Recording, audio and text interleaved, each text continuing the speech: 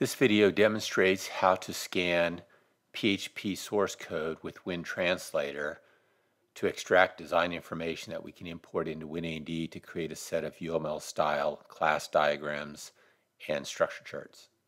And we're going to be processing this nested folder of PHP files with all the source code. So we're going to launch WinTranslator.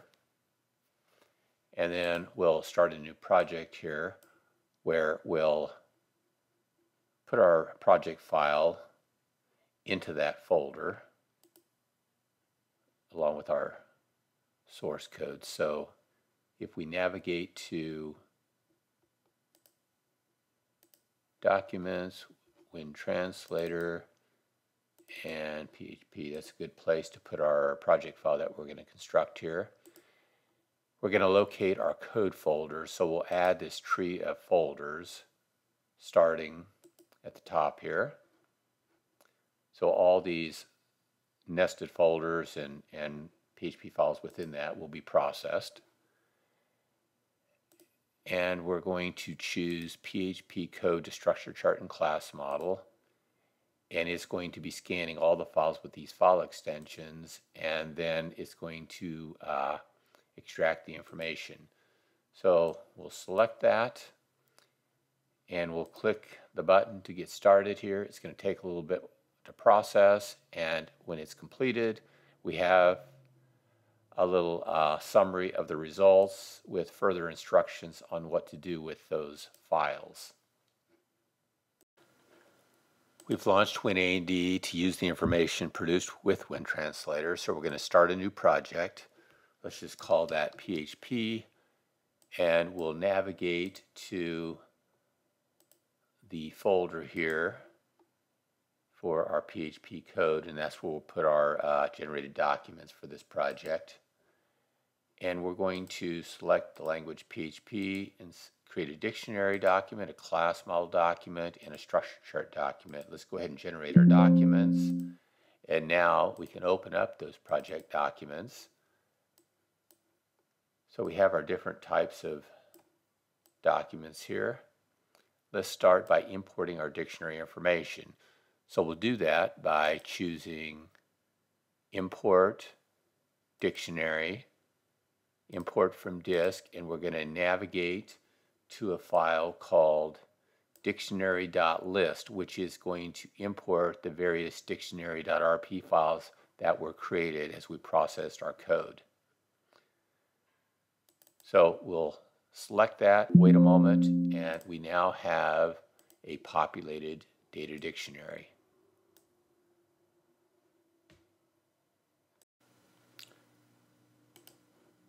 So now let's produce a class model from our dictionary information. So we'll do that into the class document by choosing Report, Generate Class Model from Dictionary. It presents this dialog, and we can select the diagram that we're going to generate into.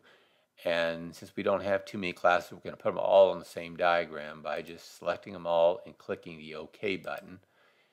It'll take a moment, and we should have a class document here where we have a bunch of boxes naming each object class, and in addition to the name of the class, we have its attributes and its operations and relationship lines between the various classes in the class structure.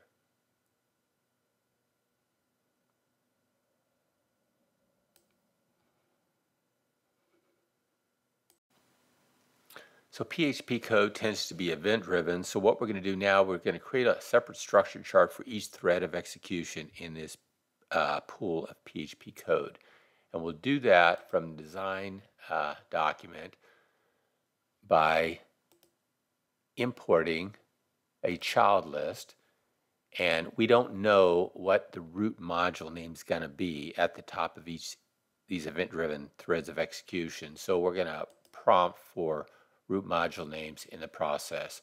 We're going to import this information from disk, and we'll click OK. It's going to prompt us for our child list. Well, we can have a number of different child list.rp files that were constructed when WinTranslator processed our PHP source code, and we have kind of a main file called childlist.list that actually can go, list out all the individual .rp files.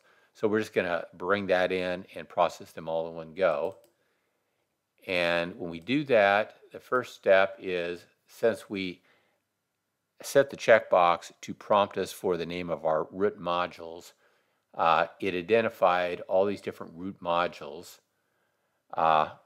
as the potential top of a tree of function calls.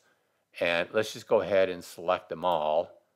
Click OK. It'll take a moment, and at the end of the process, we should have a set of diagrams. So let's go through, and we can click the various diagrams that were constructed, and each one we can see it starts at the top with the main routine of that little thread of execution and a handful of functions that it calls to implement that thread of execution with different PHP functions. And some of them are a little larger program structures, and other ones are very, very small.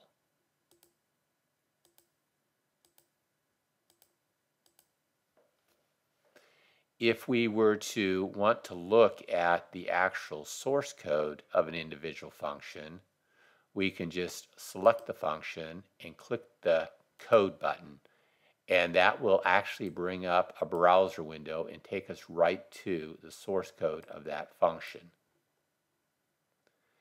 And the way that works is associated with each of these dictionary entries, or each of these modules. We have an associated dictionary entry, and the dictionary entry actually has a link to the associated code file. And also, as WinTranslator was scanning these code files, there was an option to insert these code keys so that it can navigate the spot within the file for that particular function. And so that's how that relationship works. When you click on when you select a module and click the code button, what it's actually doing is it's looking up that dictionary entry, and for that dictionary entry, it looks for a browse reference, which gives the name of the file to open, and then it searches for a code key based on the actual name of the entry, and then is able to navigate directly, open that file, and scroll down to that specific spot where the code exists for the selected module.